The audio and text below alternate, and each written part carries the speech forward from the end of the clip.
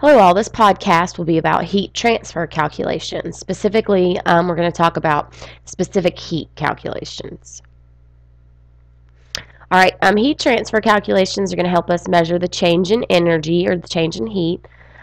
Could tell us if the process is endothermic or exothermic, endothermic being absorbing energy and exothermic being releasing energy, so it'll tell us if one of those things are happening. And the SI unit for energy is going to be joules. So here we see our equation, Q equal MC delta T. Q is the energy in joules. Okay, so don't forget it's the J. Specific heat we're going to talk about a little more on the next page. So I'm going to save it. Mass is in grams, and that's M. And then we have delta T. Your temperature needs to be in degrees Celsius, and delta T means the change in temperature, and specifically that is T final minus T initial. You'll have to remember that. T final minus T initial.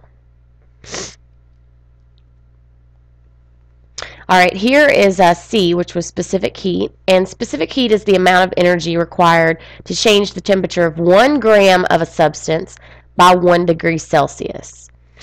Okay, and you see below that it varies for different substances, so it's going to depend on what substance we're dealing with. So we'll pull some of these values as we work problems here in just a second. Alright, here's a practice problem. What is the quantity of energy in joules required to heat a piece of iron weighing 1.3 grams from 25 to 46 degrees?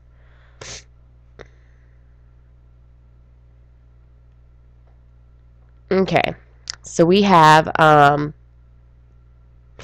initial temperature, which was 25 degrees. We have our final temperature, which is 46 degrees.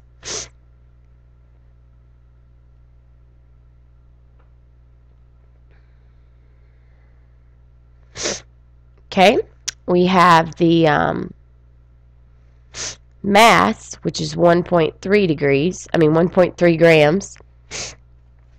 And we also know that we're dealing with iron, and iron has a specific heat, or C, of 0.45, and that was from the previous page. Alright, now we're just going to plug in our equation, which is the Q equal MC delta T. Alright, M. Mass is 1.3. Alright, C is 0.45. And then we have our delta T, which is T final minus T initial. So let's go ahead and work out the T final minus T initial part. I apologize, my handwriting's so bad tonight, y'all. Alright, so 46 minus 25 gives us a value of 21 for our delta T. So we're going to come back over here and we're going to plug that in right there. And we got 1.3 times 0.45 times 21 equals, man, this board is being funky tonight, is 12.285 joules. Now, of course, you should go back and you should sig fig. You see up here the most we have are 2 sig figs. So we're going to sig fig this down to 12 joules. Okay? Alright, let's look at the next one. Alright, the next one says how many moles of aluminum absorb 1,585 joules when heated from 28 degrees to 68 degrees. Alright, so we know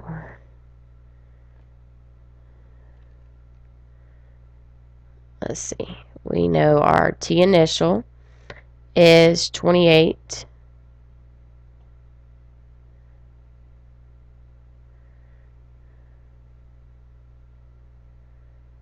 28. I don't know why this little mouse thing is being so funny on me tonight. TF, which is 68.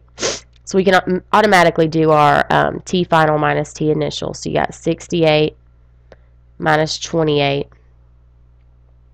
gives us a change in temperature of 40. So this is our delta T right here. Okay, we also know Q, which is 1585 joules. And we know C. C is 0.89.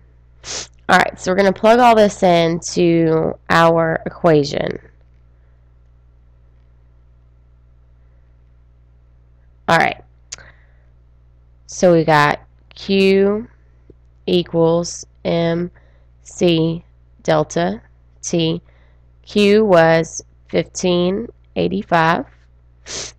M is what we're trying to find. C, 0.89, and that's of aluminum, and that's from that big list of values. And then delta T. Delta T was 40. And now it just becomes a math problem. So you multiply these two numbers, and you get 35.6, and that's still multiplied by your mass. Okay, now you want to get mass by itself. So you're going to divide by 35.6 on both sides.